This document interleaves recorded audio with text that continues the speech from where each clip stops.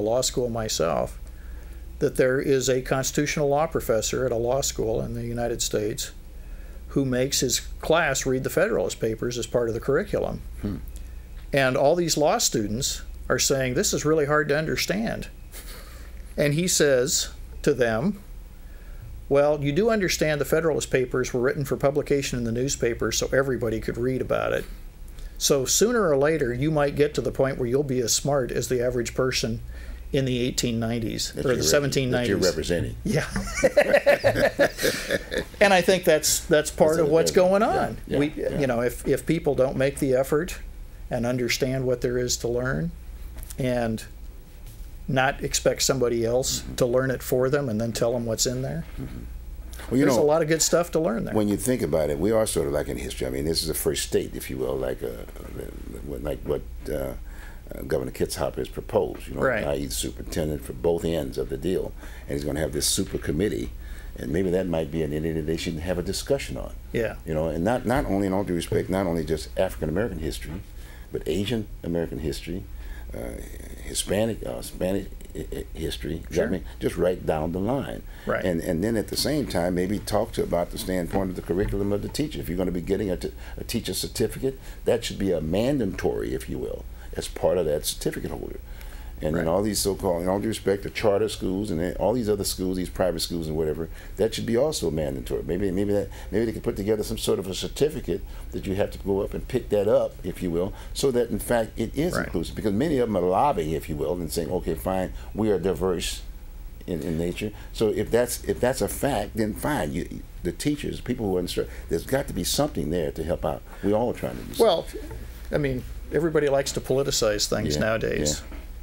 But if we take stuff that's there and we all have a mindset, I'm going to study this stuff and I'm going to learn about it before I stand up and try and teach somebody else. I mean, parents can do this, right? Yep, they sure can. I mean, either we are committed to understanding things ourselves or we're committed to having somebody else figure it out for us and then tell us what to think.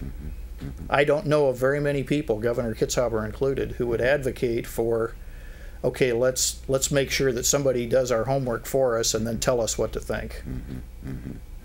We can agree that we all need to be better informed. Right. And especially in the age of the internet. Right. Oh, wow. For us to say we don't know in the age of the internet, that's difficult. So again, now we're talking about solutions now, Herb. That's kind of what we're talking about, because we need to get this information out. And the responsibility, like you said, families, mothers, fathers, young folks. I mean, I think about our young people today. You know, a lot of times they're depicted as gang members and things of that nature, i.e. specifically, if you're a gang member, you have to be black. Got me? And then I'm thinking about, what about them knowing their history and what that would do, if you will, to counter some of their so-called whatever ways that they're having. It's very, very important. Well, I think we allow politics to divide us when, if we're all committed to really understanding some things, there's a lot to be, that we can come together on. Exactly. I heard a story here about a week ago of two professors at the university I attended who did a study trip for a number of years every summer to Hawaii. And I just heard this story, even though I knew the professor. One day they were hiking around in the hills overlooking Pearl Harbor. And he sits the class down and says, do y'all want to hear what happened on December 7th, 1941? Because I was here. And he spent an hour and a half telling everybody his firsthand impressions of what it was like to be there for Pearl Harbor. And a bunch of university students sat there on rocks and listened to him for an hour and a half. Because it was personal. It was personal. It was real. Yeah, it was real. Yeah. And I think that's what we need to do, is we need to help people be able to share what's real and to understand that. And if we put politics aside and say, let's talk about what happened, let's learn a little bit, I think we have tremendous opportunities to bring people together rather than to drive them apart. That's the history of this country. Absolutely. That's the thing that gets me. It is the history of this country. And, you know, if one doesn't identify with their history, I mean, they need that as a base, if you will, to survive. Well, to be someone. Human beings can be naturally lazy. Yes. We all like the easy road more than the hard road. But I think if we commit ourselves to really understanding things and to understanding other people, Mm-hmm. and if we realize that we're all in the same lifeboat, Mm-hmm. I mean, And we doesn't are. matter where we came from or what color our skin is, we're all part of the United States. Mm-hmm. So we're in for a penny, in for a pound. And we can decide to fight amongst ourselves, or we can say, let's try and move things down the road. Let's maybe talk about who do you think should be some of the leading proponents of what we're trying to get them to notice.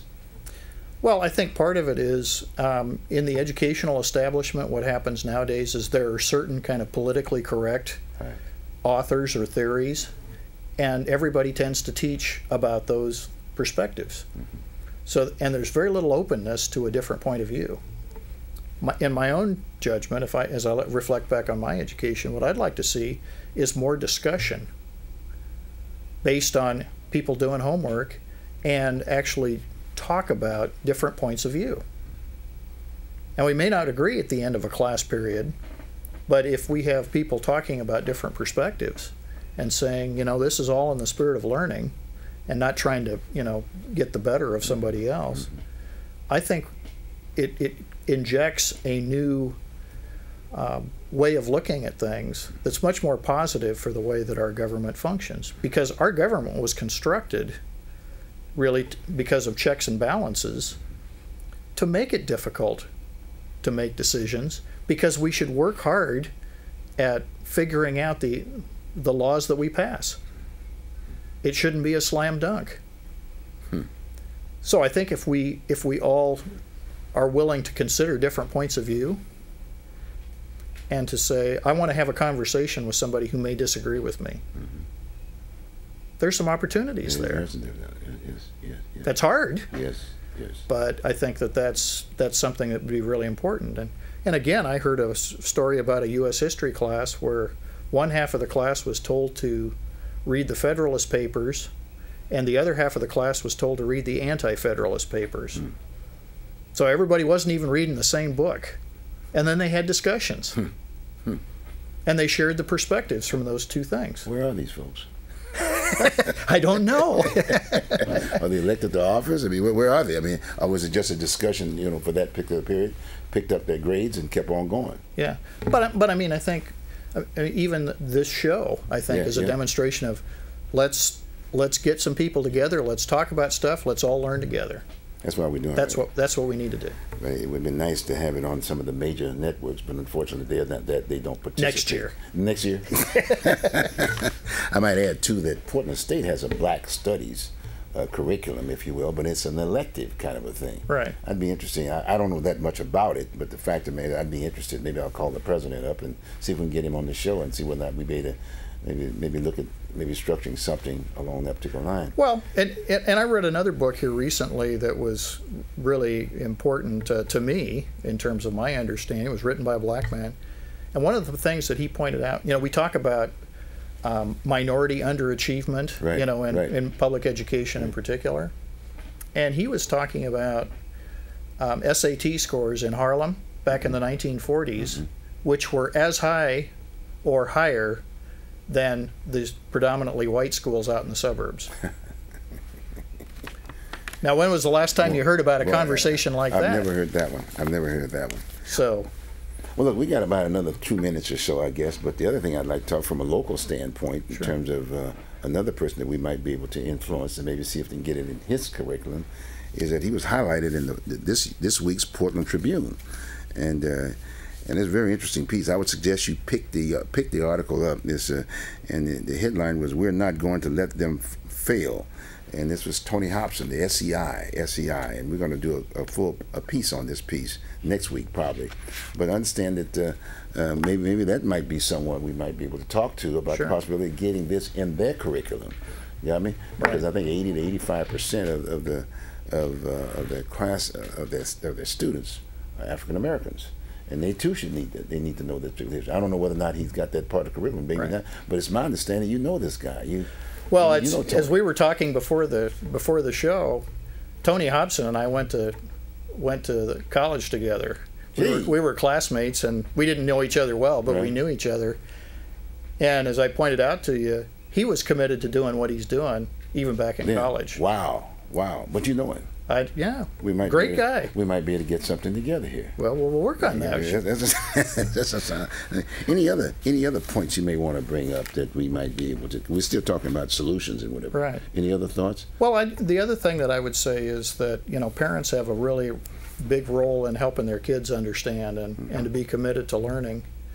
And I would like to think that we could all commit ourselves as parents to being more involved in education and supporting our kids' education and expecting excellence in our education, and to come alongside the teachers. It's not the teacher's job to educate kids, it's the parents' job with the teacher's help.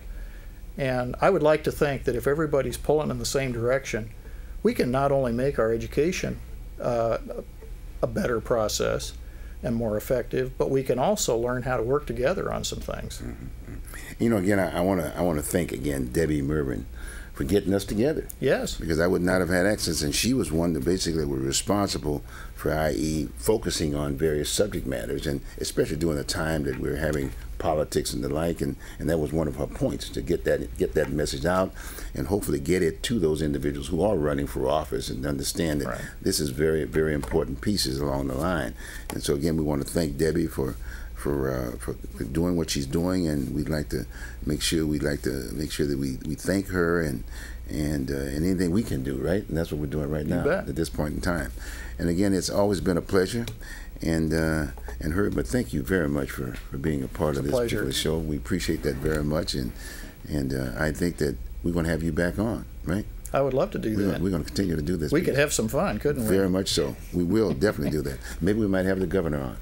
That might be a start. With us? Yes. Okay. That sounds great. Okay, again, thank you very much for being a part of the show today. And again, I guess we got about maybe a half a minute or so and whatever. But hey, tell your friends and whatever. There's a repeat of this particular show. There's a repeat for this particular show. Look like we got about 3 minutes or so, right? About three. We're on 3 at this point in time. But the bottom line is that it repeats again. You saw the schedule this Tuesday at 12 noon on channel 22, and then the following Friday at 8 p.m. on channel 23. And we'd hope that you will get your friends and others and other folks that you may have influence with, and even those folks at Bethel AME Church. Okay, again, thank you very much for being with us. I'll see you next week. As George Page always said, back to what you believe in.